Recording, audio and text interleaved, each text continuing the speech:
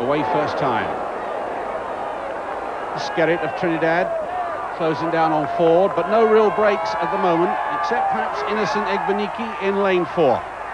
And Phil Brown holding off Canni of France, but Canni now has made up ground, and so too has Arnold of Switzerland. And Phil Brown's got a lot of running to do, but this is when he comes into his running.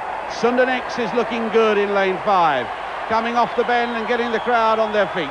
Sunder being chased by Egbunike of Nigeria. Phil Brown still got a lot to do, he's back in 6th.